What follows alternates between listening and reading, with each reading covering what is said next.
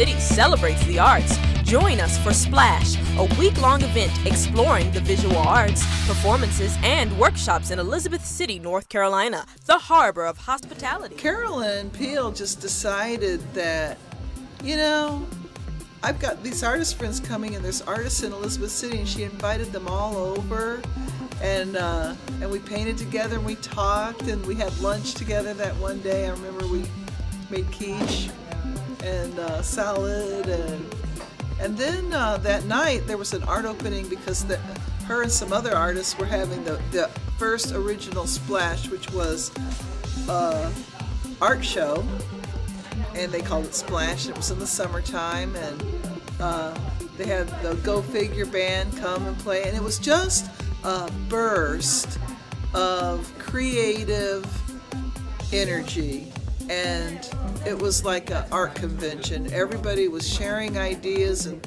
we were looking at each other's art, and we're talking about who knows what all, but it all connects, and it makes the world smaller. And Elizabeth City, I think, is becoming a really serious, because of this Splash that's been happening now again and twice a year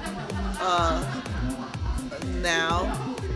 It's becoming a hub for creative individuals to come. And the people here have opened their hearts and opened their doors, and they will put artists up in their homes, in their spare bedrooms, and it's a little mecca right now, and we're at the beginning of something really good, really powerful, and really vital, really important.